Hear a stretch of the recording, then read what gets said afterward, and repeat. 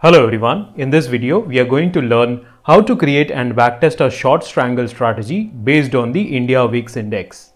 The India VIX is a measure of expected volatility of the Nifty 50 index. It is used as an indicator of investor sentiment and risk in the Indian stock market. Using a simple strategy, now we'll learn how we can create and backtest an option strategy to create a short strangle position whenever India VIX crosses below 15, which indicates that the expected volatility is decreasing.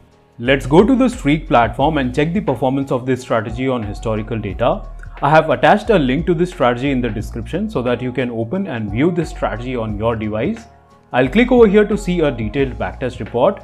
Here we can see all the performance metrics such as number of wins, number of losses, total number of signals, etc. We can click on the brokerage toggle button to check the returns after accounting for brokerage.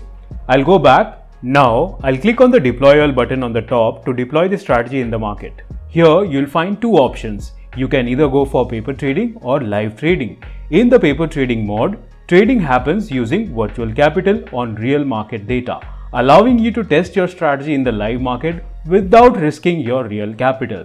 Once you're sure enough, you may opt for live trade, accept the terms and click on the live trade button. Now the strategy is live in the market. I have attached a link to this strategy in the description so that you can open and view this strategy on your device. Thank you for watching.